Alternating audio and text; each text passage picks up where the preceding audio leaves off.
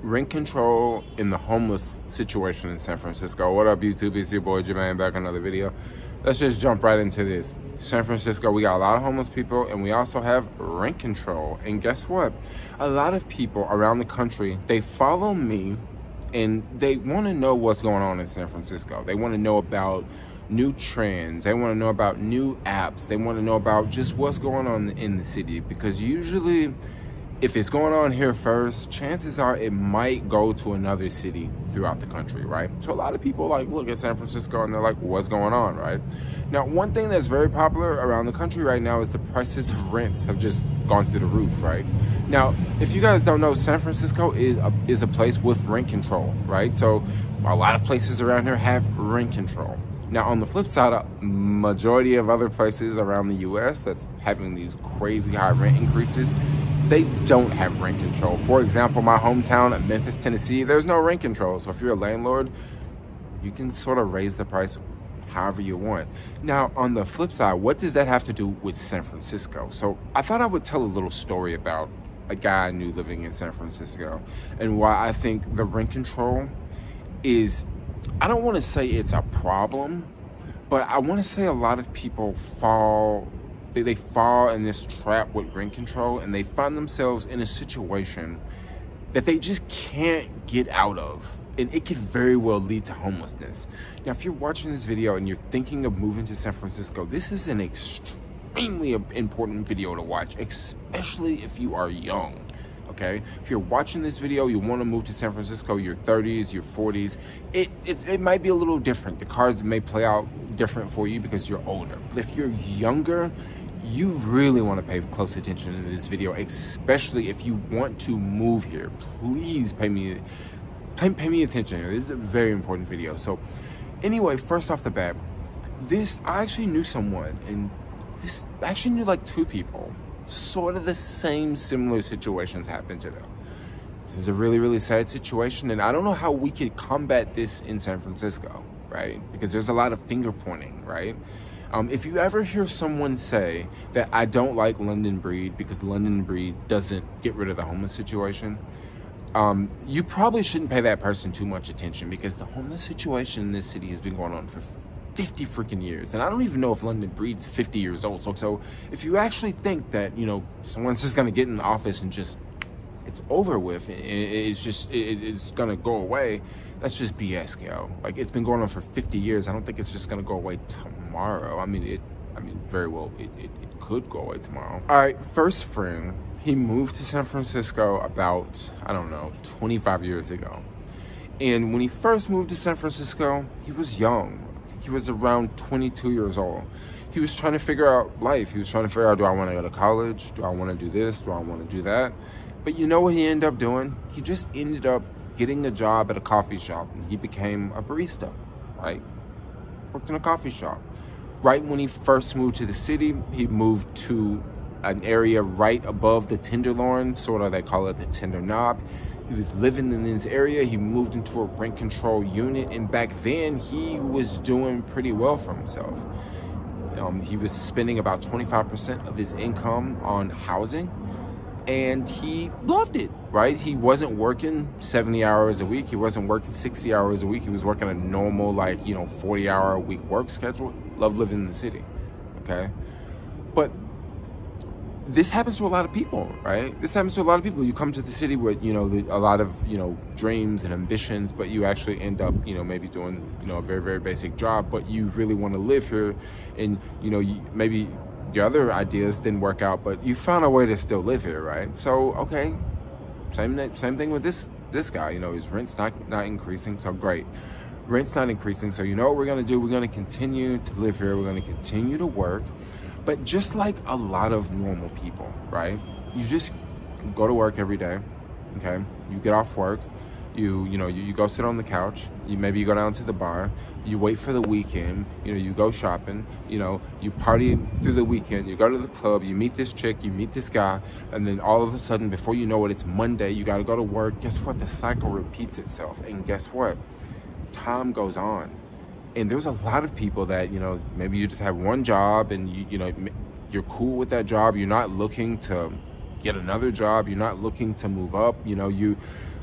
you know, basically you know, you're just sort of kind of running on a hamster wheel, but it's okay because you're getting by, right? But as the years go on, what actually happens that a lot of people don't really notice is things start to get more expensive, right? Things start to get more expensive. And if your wages aren't going up, if you're not the type of person that, you know, that's constantly moving from job to job, well, guess what? Your wages are sort of, they're not going to go up as fast as the things around you. And the wages aren't going to increase as fast as things are getting more expensive, right? I remember when I first moved to San Francisco, the lady that lived next door to us, she asked how much were we paying in rent, and we told her I think we're paying like $18.25 in rent. Well, come to find out, I think she was paying like $680. So she was like nervous. She was like, whoa, you're paying so much more than me, right? But yeah, we are paying so much more than you, but also we probably make more money than you know? Or maybe we don't. You know, maybe, you know, you're paying a whole lot less in rent and you make a whole lot more, but on the flip side, maybe you have to pay a lot more, right? So when you see someone else moving in next door and their rent is much, much higher than what your rent is, that puts you in a situation where, like, you can't move, right? You really can't move because, like, if you're used to paying $600 a month and now the going rate is $1,800, like, how do you move in that situation, right? So you're probably going to end up staying there, right? So back to the first friend, okay? This first friend, he literally got to a point of life where, like, you know, 20 years, he's working in a coffee shop, right? Rent has went up. Like, everywhere around him is went up. Like, rent is way more than it was when he first moved in, but he's okay because he's under rent control. The price of a cup of coffee has went up so much more than when he first moved in, right? And on his salary, he's living, you know, yeah, he's paying cheap rent, but he's also complaining about how, like, everything is more expensive. But, like, just like a lot of people, like, just everyone doesn't just move up. Everyone doesn't just move up in life, right? Sometimes you find yourself, sometimes life happens, right? You find yourself stuck at a job, or you find yourself still in the situation, and you look over and you see this other person and they're just doing this and they're doing that and they're doing this and they're doing that. We're not all equal, right? Let's just face it. Like, we're not all equal. Like, I know tons of people that are not multimillionaires, right? But they work really, really hard. But then I know people that don't work that hard at all and they're multimillionaires, you know? At the end of the day, the world's not equal. And, you know, pretty much his friend got to this point where, like, he had been living in San Francisco for so long, okay, that he pretty much lost contact with his family back home, right? Had a brother, had a sister, you know, he was real tight with his parents, but he sort of, like, lost contact, right? And as time goes on, you know, people move on, you know? If you take off and leave your family, guess what? Your family's, you know, after a while, they're just gonna keep going on without you, right? You're just gonna be gone. You know, if you come back and visit, cool, but guess what? You don't live here anymore, you know?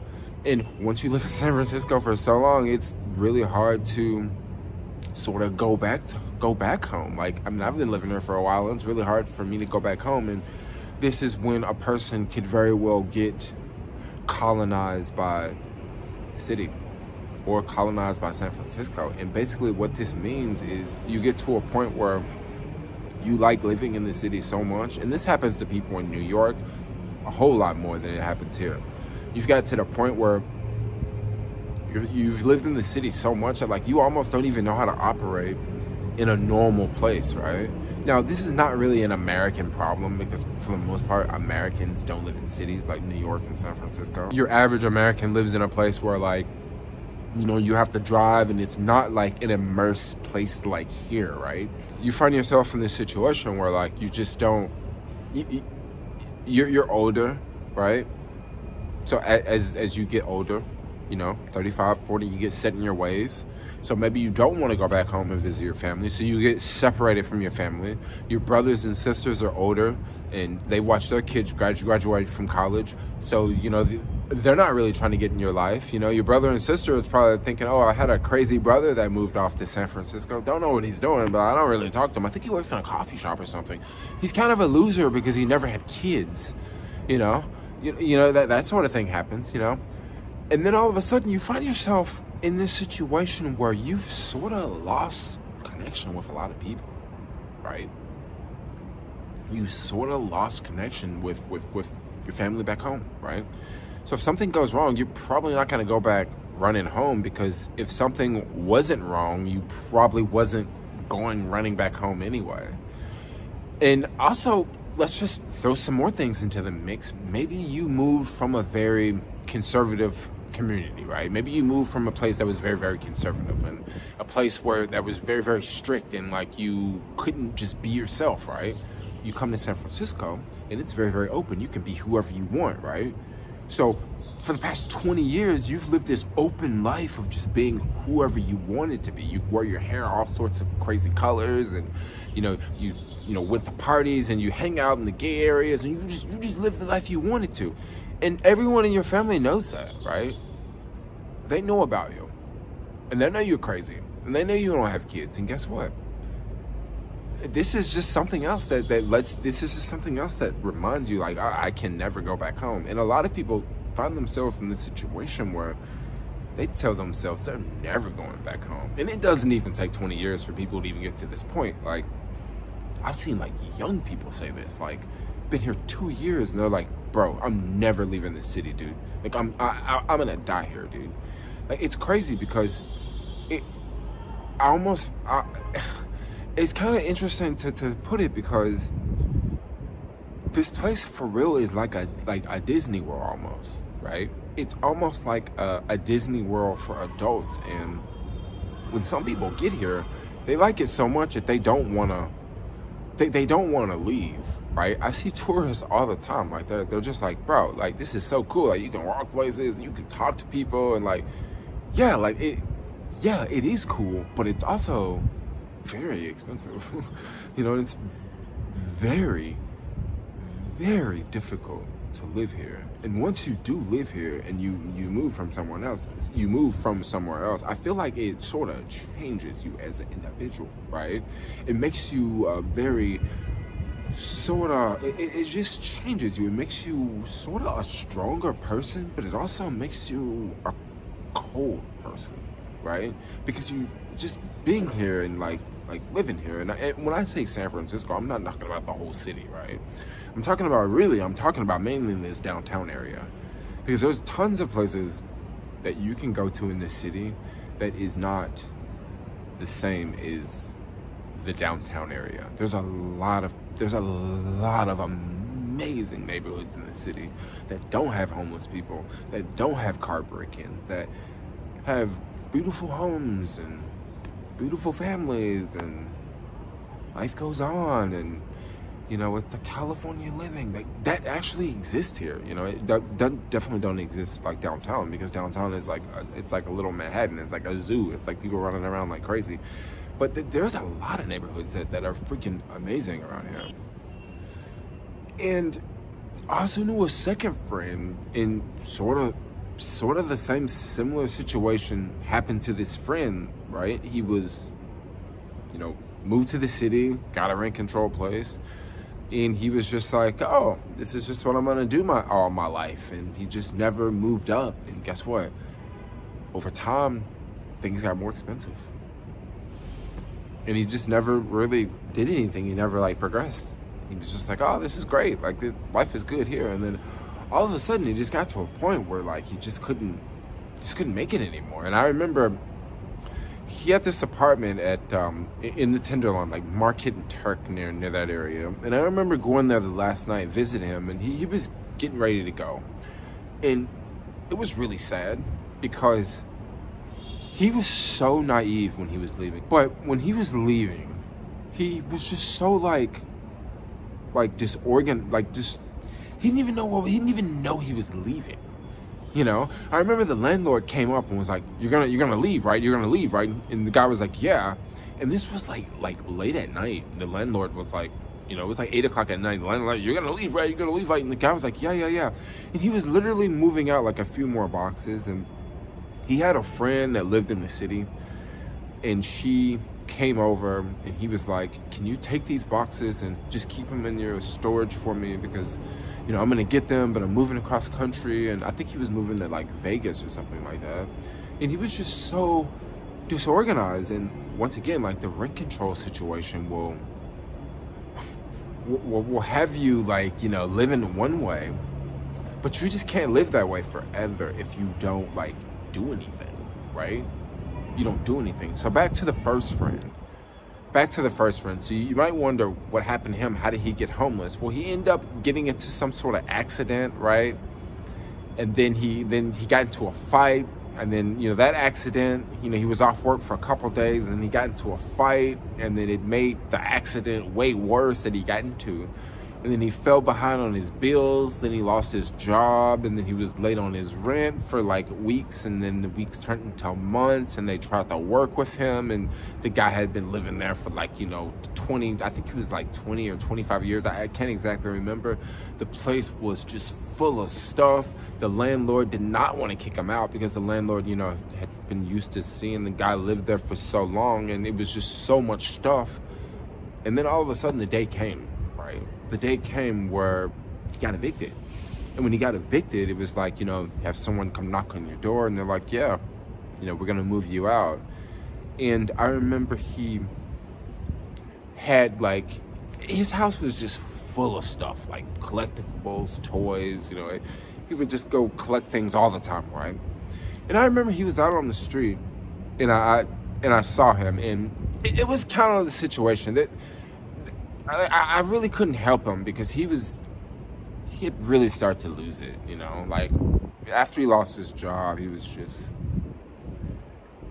he wasn't the same person. Like, he was literally a normal person, like normal, just like me, normal. But then he was just gone. Like, I couldn't even communicate with him anymore. Like, I don't know what happened. Like, I don't even think he was on drugs or anything, but I guess the stress, the life, I mean, maybe he's thinking about life. He's like, maybe he was, I think he was like 45 years old, couldn't go back to his family, had no partner, had no job, didn't know what to do, had no savings, didn't plan for retirement. Literally just bam, right there. There's a lot of people like that in the city. There are a lot of people like that in the city, right? And the last day I remember seeing him, it was near, he had, I don't know how he did this. He had moved a whole bunch of stuff like behind Safeway, and it was all on the bike line, and it was just so much stuff, right? So much stuff. And I remember hearing him, because I slowly cycled by, and he was so gone. Like, I'd cycled by a couple of times. He didn't even notice me, right? He didn't even notice me, dude. Like, I remember once I waved, and he didn't even know who I was, right? Just gone. And I was going by, and he was saying that, like, oh, it's okay, I'm gonna move into another place. He was telling someone else on the street, no, I'm gonna move into another place. Like, I got this other place lined up. I'm gonna move to this other place. And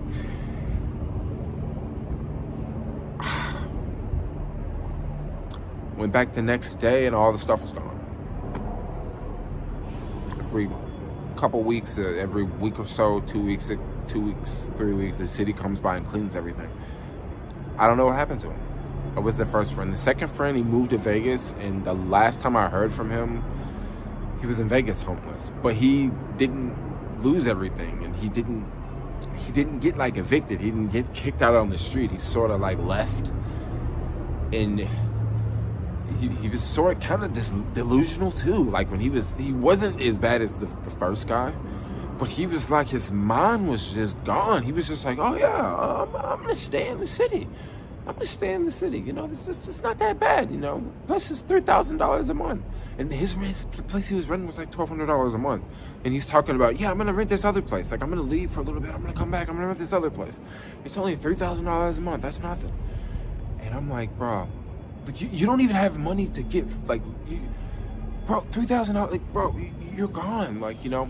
This is just one thing I've noticed with people, like the rent control thing. I don't know too many other people that, like I said, I only know 2 people that this has happened to. You definitely hear about people saying that I've lived here for 20 years, I've lived here for 30 years, right? And now I'm on the street. And it just makes you wonder, like, how did they get there? You know, like what led up to that? Like, because honestly, I think that the homeless situation in San Francisco, I think it's almost like it's manufactured almost, because there's just so many things like that that just don't add up. You know, it's just like all these nonprofits making so much money off of it. You know, we got leakage centers. If you know what a leakage center, it's a place where like people could literally go and do drugs, and there's people to watch them like do drugs so they won't die. And they would rather have these centers so that people can go there and do drugs, so the people won't do drugs on the street and tourists see them when they're walking by, you know. So, and then also, if they're not doing drugs on the street alone, chances are they're not going to die like on the street from an overdose, because now you got adult supervision to watch them. So I don't know, this is just what yeah, this is just insane. I mean, it's San Francisco, yo. Once again, I'm not making this video to talk bad on the city. I'm just making this video to just be real. You know, it's just something, it's just an experience. And I've known 2 people I've seen this sort of thing happens to. And once again, people become homeless for so many different reasons, right? I'm not sitting here making this video saying that, oh, they went homeless because of rent. No, I'm not blaming it on rent control. There are so many other reasons why people go homeless and find themselves on the streets in this city. But anyway, guys, thanks a lot for watching. I think I'm gonna wrap this video up. Like, comment, subscribe, and peace out, yo.